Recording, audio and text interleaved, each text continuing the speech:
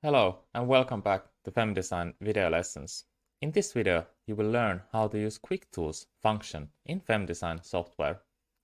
You can find Quick Tools from Window, other windows, and here you can see Quick Tools. I'm gonna place the Quick Tools function in the right side of my screen, and for the most of the videos, it will be there. Let's start by going to the first tab of the Quick Tools called Layers. In here you can find drawing layers, object layers, and load case layers. Most of the time when you are in the Structure tab in FEM Design software, you will need object layers to guide you or to help you in your modeling work. What you can do here is using this filter field, you can search for layers by the name, like this. I type wall and I can see all the layers that have wall in their name. What you can also do is using the first row of these layers to arrange these layers in the way you want them. Like for the status, there is hidden, protected, and active. If I press here once, let's do it again. I press here once, I can see that the layers are not arranged by them status. But if I press it once, I can see that now the hidden layers are at first, and after that there is gonna be active layers at the bottom. Most of the time I use this like this, so that the active layers are as in the first in these rows. In here I can change this status by clicking at them. So now you can see that my status for the walls is hidden. If I click it once again, I can see now they are protected, so they are shown, but I cannot make any modification for them. And if I click it once more, I can see that now they're active, so they're seen in the view, and also I can make modification for the walls. You can also change if you want or if you don't want to snap to those layers by clicking the snap part here. You can also change the color of these layers, and you can change the pen size for these layers. And here you can see that you can actually use positive values to make the pen size change in millimeters, or negative values to make the pen size change in pixels. These all these settings that I set up will work for all the layer types, from drawings to objects to load case layers.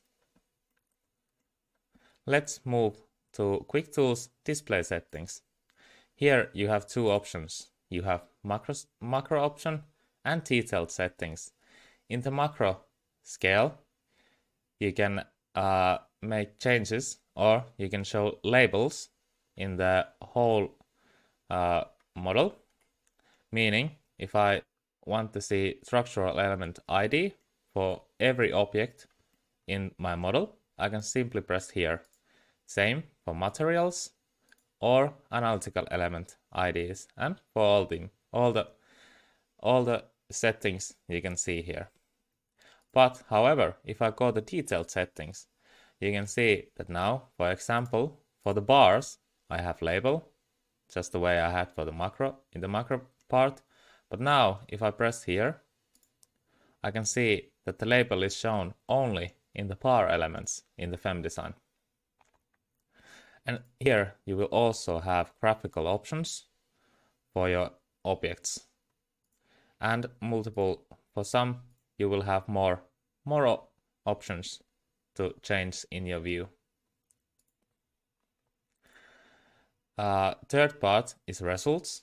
For the results, we need to move to analysis or one of the design modules that we have in FEM Design. In the Quick Tools, you can quickly see or check different results in your FEM Design. I'm just gonna hide my current result here. And I'm gonna go to load cases, and I just want to quickly see translational displacements and select one of these 4 load cases and display. And it's seen. We will go more into these when we go further in our lessons, but for now we are just going to show the quick tools function. Last part of the quick tools, you can see this filter tool here, which is very good when the model and your structure is getting bigger. And for example here, I can quickly select objects based on, for example, for the story, axis, or structural element, analytical element, or just identifier, and plenty of more selection properties here. For this example, I'm gonna select axis, and I'm gonna select 1. And now I can see that the parts that are in the axis 1 are highlighted. So when I press OK, I see that the modifying tools appear. So now, let's say I want to move those parts. Now all the objects from the axis 1 are moved. So basically you can use filter tool to select objects by identifying them according to multiple different properties. Okay, but this is all for this video, and see you in the next video.